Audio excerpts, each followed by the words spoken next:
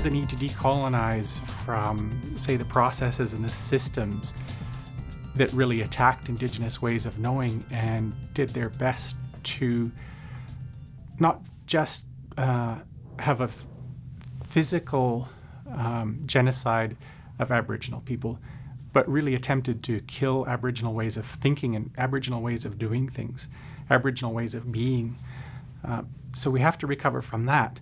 But it's not just enough to recover from the sickness that was promoted by that. We have to go beyond so that we can flourish and become healthy and beautiful people again. So I think we need to understand that research is very much implicated in the colonial project, that it has been part of the marginalisation, the oppression, the dispossession of Indigenous people, and we need to come to terms with that. But at the same time, research is an opportunity for the renewal of relationships. And in the context of the United Nations Declaration on Indigenous Peoples, more recently, the Truth and Reconciliation Commission findings, there is this opportunity to really engage research as part of the reconciliation process. It really comes down to three core principles. These are that the research be community defined, that the research process itself be collaborative, and that the outcomes of the research be meaningful to the community. I think if you're viewing research as a way of engaging with community, as a way of promoting change in the community to make our lives beautiful, then we have to include everyone in that. So an analogy I often make is that I view myself as a feminist, even though I'm obviously not a woman. Being a feminist doesn't mean that I know the experience of what it means to be a woman, but I can align with the philosophy, align with some of the goals. So I try to use the word Indigenous now to describe the philosophy, the beliefs that I'm trying to promote.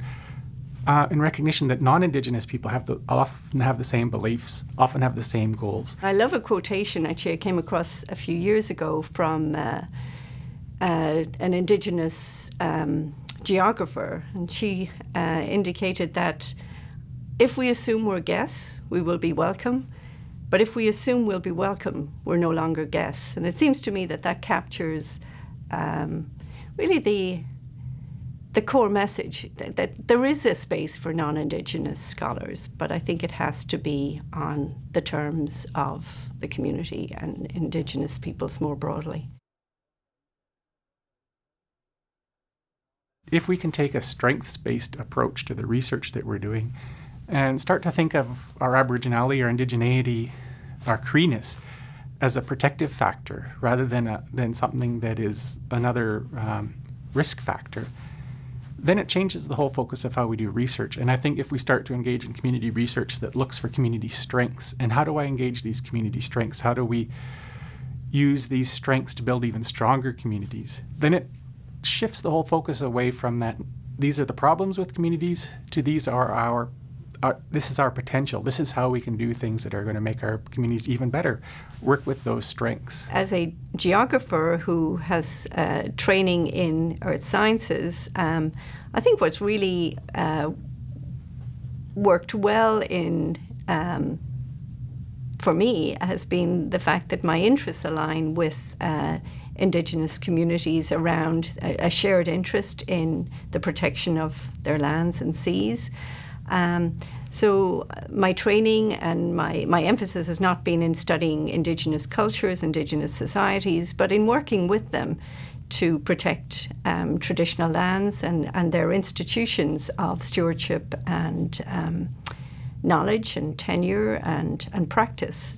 If we want to promote real change, I think we need to recognize our own subjectivity and work with it. So I always say that if research doesn't change you as a person, then you're not doing it right.